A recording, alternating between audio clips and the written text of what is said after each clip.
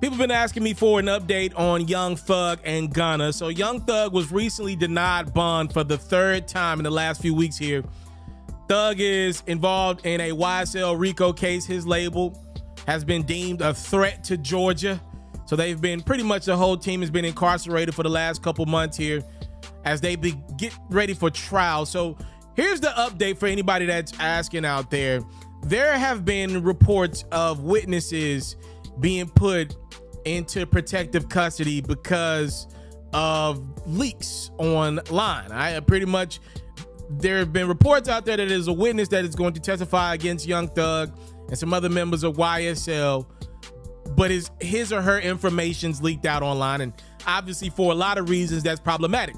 Here's where things get interesting, all right? Both sides, the prosecution and the defense, which is Young Thug, they both think that the leak favors their side. So I want to start with the district attorney, Mrs. Fannie Willis, the lady you've seen that's been putting everybody away on RICO cases in Georgia recently. Here's how she sees it. She first said this recently: we're having to ask for further restrictions, making it even more clear that this is inappropriate to share information with the general public. We're going to have to do things to make sure that the witnesses are safe. We need people to understand that they can cooperate, they can do the right thing, and the state will be here to protect them. And here is Young Thug's attorney, one of them at least, Mr. Brian Steele. He said, whoever is placing items of discovery on the line is not doing anybody a favor.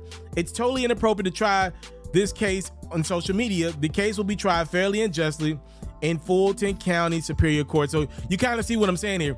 Both of them agree that putting witnesses' information online is dangerous, but it's kind of two sides of the agreement, right?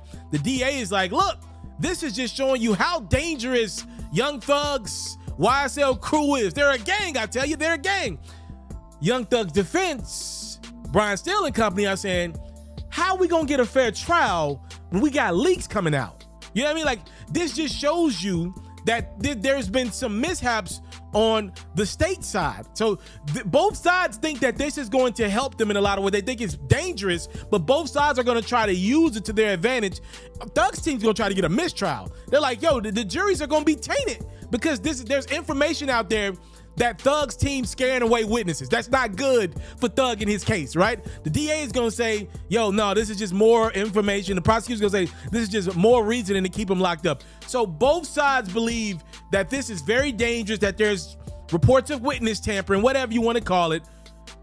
They're also going to still try to find ways to use it in their favor. Speaking of Thug, though he's locked up, his Twitter account's been doing some tweeting. And I can't say that it's Young Thug, but his Twitter account's been doing some tweeting and some IG posting. So randomly, Young Thug put this up online the other day, or his account did rather. He said, I'm talking with my roommate, and we're wondering if you could swim 100 miles from the middle of the ocean back to shore. And he asked the question to Michael Phelps, one of the greatest, if not the greatest swimmers of all time. And how about Michael Phelps responding to Thug? Yeah, I think I could make it, said Michael Phelps. Okay. This fan mentioned both of them, and I agree totally with the fan. This is how I felt about this. Only on Twitter can you see Young Thug have a conversation with Michael Phelps while Thug is locked up and not supposed to be on the phone. This app is different. 100%, I agree with you. Thug didn't stop on Twitter. He went over to IG and offered his services up to Kanye, specifically his land. For those who don't know, I believe last birthday, Thug got like 100 acres of land. He offered them up to Ye, who's always doing something. He said, I got over 100 acres for you, Ye. However many you need, they are yours free of charge on God. Thug's like, I can't do nothing with the land right now.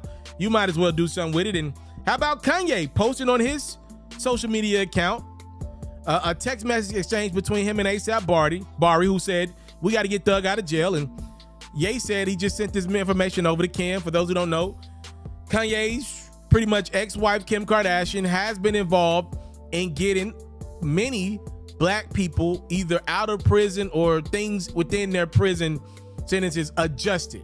All right, so Ye's like, yo, I'm gonna send this information over to Kim and see what she could do. I think it'll be very difficult because this wouldn't be like Kim talking to the president of the United States.